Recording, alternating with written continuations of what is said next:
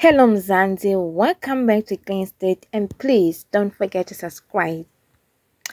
Actress and businesswoman Winnie Ntshaba, who played an MEC and Vuyani sugar mama Beth in Adulting, explained why her character is different from the previous roles. The house of the actress Winnie Ntshaba revealed in an interview that her character Beth is very different from the other characters she ever played.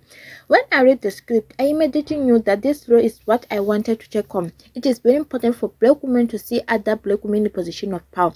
We are often reduced to just the help or the sidekick. So this role spoke to me because of Beth's power. Ntshaba admits that Beth is very toxic woman and see how she treated Vuyani has been very hard. In most stories, it's usually a rich man that abused to his younger life, but in Adulting, the writers switch it up and place the woman in the position of power and show that men can also fall into the trap of being abused by someone who is powerful.